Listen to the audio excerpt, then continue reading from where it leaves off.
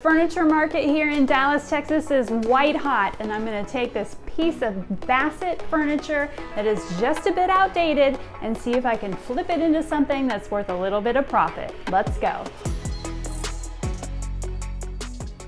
I picked up this tall boy dresser from Facebook Marketplace. I paid $80 for this and it came with a matching nightstand.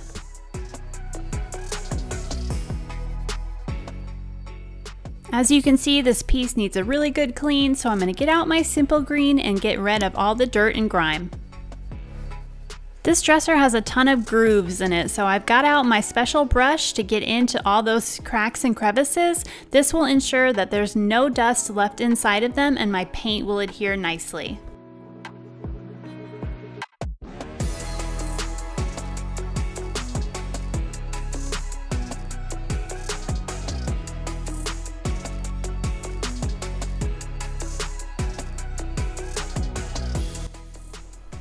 The knobs on this piece, even though they're really dated, they're pretty cool.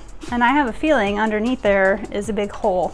So I'm gonna keep the hardware and see if once this has a new facelift, if I can make this blend a little better and not seem so dated.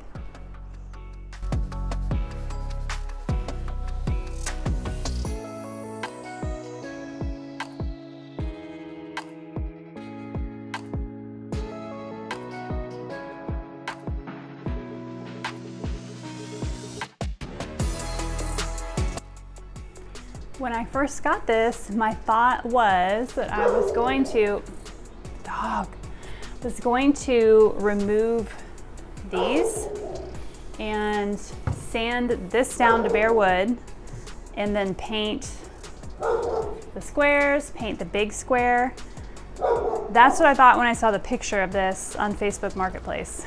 But lo and behold, when I got this home, it's all plastic. It's plastic. There's no way to even get this frame off of here. It doesn't come off. I could sand this down, but again, it's not real wood. So there's no point in sanding that down. What I have underneath there is not going to be pretty. And then this whole box, I thought about, well, then let's just sand the box down. But the box is all particle board. So, and I'll show you how I know that by looking at the back. Come back around with me and here you go. This is the back of my dresser. So this is all MDF right here. There is nothing worthwhile sanding down. And you can see it's all throughout the frame of this dresser. So kind of back to the drawing board. It's not gonna look how I thought it was. You never. While I'm trying to figure out how I want this dresser to turn out, I know that it all needs a good scuff sand to get my paint to adhere. So I'm taking my 3x4 Ray sander and a 180 grit sanding pad and just making sure that everything is roughed up just a little bit so my paint will stick.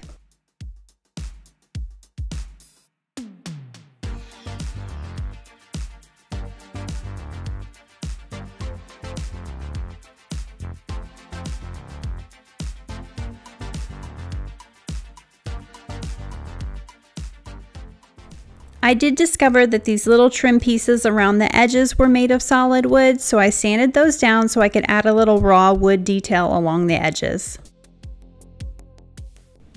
Now that I'm done making a mess with my sander, I'll take some clean water and wipe back all of my sanding dust so my dresser is ready to paint.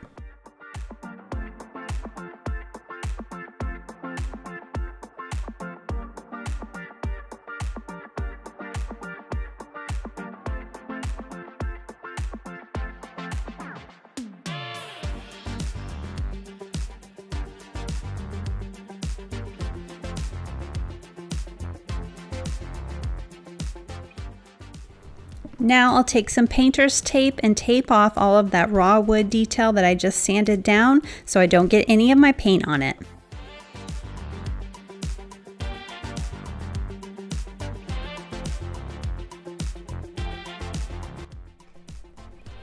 Now that I've got the dresser all taped up, I decided to go with the color Beaver Beige by Lily Moon's Opulent collection. This is one of my favorite neutrals right now to use on furniture.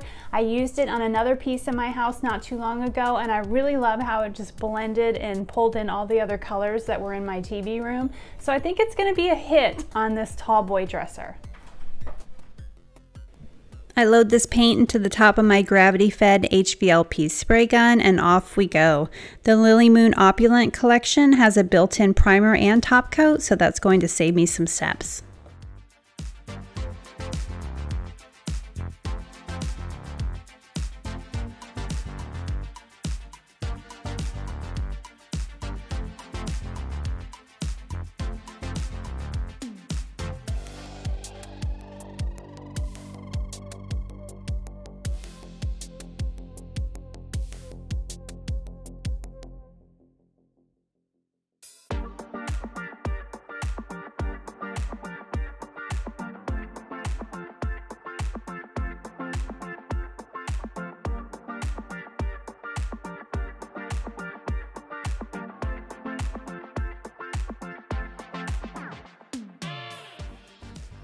I put 2 rows of tape on the side so I don't get any overspray onto the sides of the drawers, and then I'll use a leftover pizza box or Amazon box to do the top ledge just to make sure that I don't get any paint on the inside.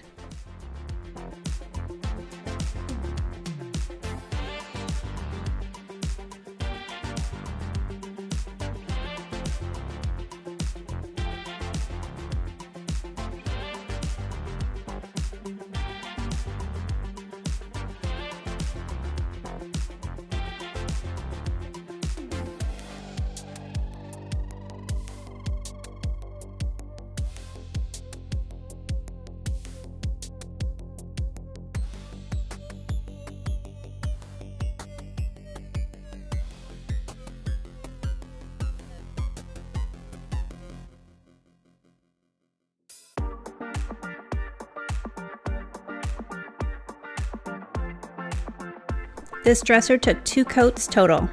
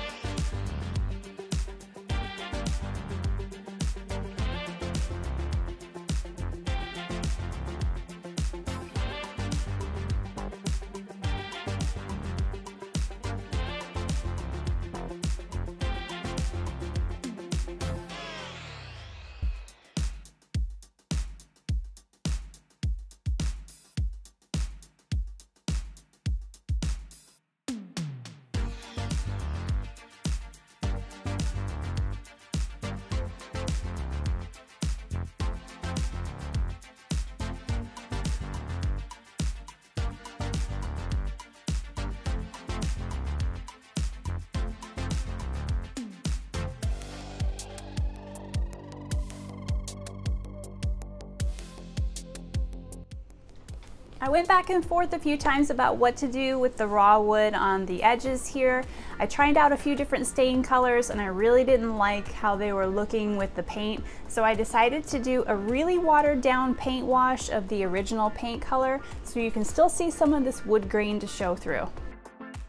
Let me show you how I made this paint wash. I took the original color that I used on the body of the dresser and mixed about 25% paint and 75% water. I wanted this paint wash to be really light so you could still see a lot of that wood grain underneath, but yet take out some of the yellow and orange tones that are in that wood.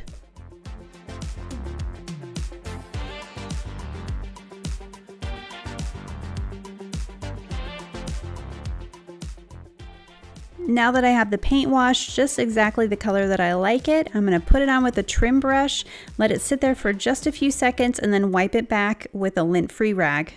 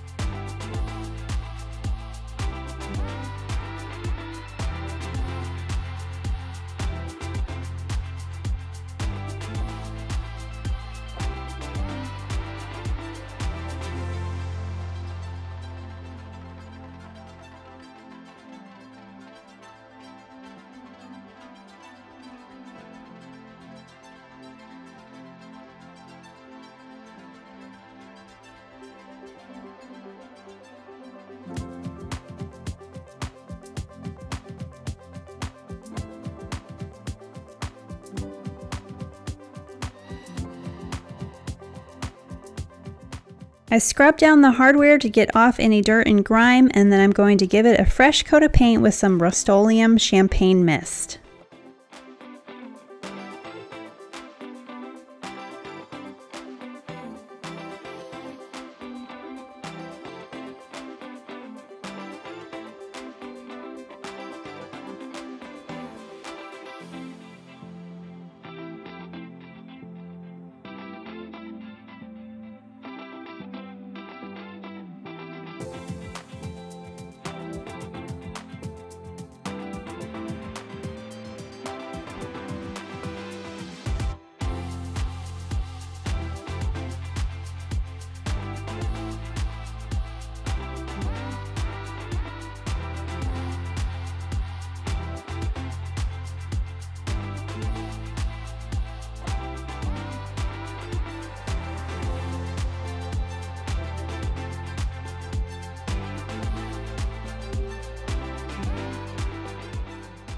Now that my hardware is dry, I'll start piecing it back together.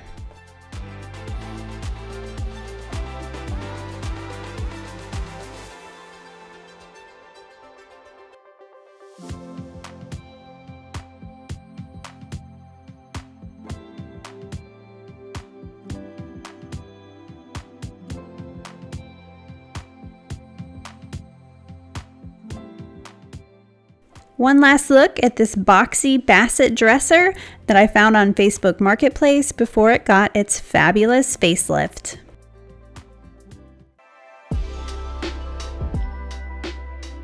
Talk about a fun transformation. This guy went from a little boring to totally transformed. Let me know what you guys think about this one in the comments. Do you like it before or do you love the after? I'm listing it this weekend on Facebook Marketplace and I'm excited to see how it sells in my area. And as usual, nothing leaves here without my stamp of approval.